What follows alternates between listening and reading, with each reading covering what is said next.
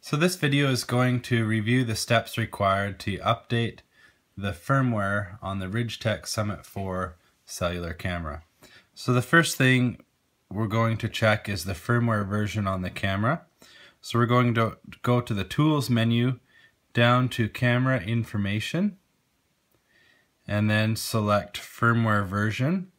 And this will display the firmware version currently on the camera, and then you can compare that to the website to see if your camera has the most up-to-date firmware. So in order to update the firmware, we need to insert 3 files onto the SD memory card: the drampera.txt file, the image.bin file, and the isp.bin file. These are the 3 firmware files required by the camera to update the firmware. So this is an example of an email that you would receive from us, including the 3 files. Here is another example of an email using Gmail. So just the differences between the Gmail and Outlook, for example. So the first thing we need to do is insert an SD memory card into our computer directly or into a card reader. And most computers will pop up with this screen saying open folder to view files. And so we're going to open it. This is our SD card folder. You can see here that there's nothing in this folder. It's empty. This is the root directory of the folder. If you had anything in this folder, a DCIM or any other files, you're going to want to delete them from the camera menu at this time, or from the SD card at this time. Now I'm going to show you an example using Outlook. So we're going to select each of the files individually and say Save As. I'm just going to cover up the screen here. I just got a whole bunch of files. But on the side here, you can see where we have the Drampera folder, and we're going to go down and select the removable disk, and we're going to save that Drampera file onto the SD card directly. And so we're going to do that for each of these images. You just work your way across, Save As, and then save it to the memory card, and then you're going to have 3 files on the memory card at the end.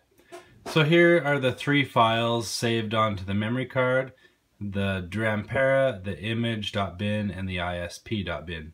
One thing you're going to want to watch out for is if you already have these files on your computer, or you've accidentally downloaded them twice, you can get sometimes a copy. So you'll have a bracket with a 2 beside it, or a bracket with copy. And so in that case, what you would do is go down and rename and just delete the extra 2 or any other information so that you have the files named exactly as shown here. So I've taken the memory card out of the computer, inserted it back into the camera with those 3 files. Now we're going to go into the camera menu, over to the Tools menu, and all the way down to Upgrade, and then we're going to select Upgrade, Yes, and push OK. And so the camera will just display upgrading on the screen. Once the camera is upgraded, it will automatically turn off, after which we will just turn the camera off. So the upgrade will take about 5 to 20 seconds depending on the camera and the firmware that's being installed. And then the camera will shut off just like that. Then we're just going to turn the camera off, and then you can turn the camera back on. And then we're just going to go into the menu and check to see that our new firmware was installed. So down to Camera Information, Firmware Version, and then push OK. And then we can see that the newest firmware was installed properly. Now just in the end here, I just wanted to show an example using the Gmail or different online, Hotmail or Outlook online. So down in the bottom here we have the 3 files. We're going to select Download, and it's going to save the file. In this case it just pops up at the bottom of my screen, and you can see the file there.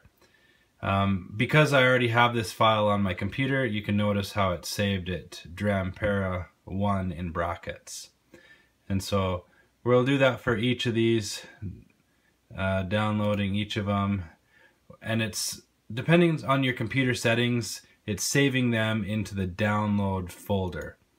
So if we go to our downloads, we can see all of these files here that were saved. And then after that, you can just copy the files of interest and then save them or copy them and paste them onto the SD card.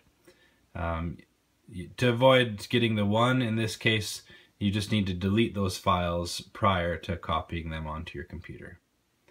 Or as I mentioned earlier, you can just save or rename, and then we're going to just delete that bracket and the space, and then you would have the proper naming of the file for the camera to recognize it for the update.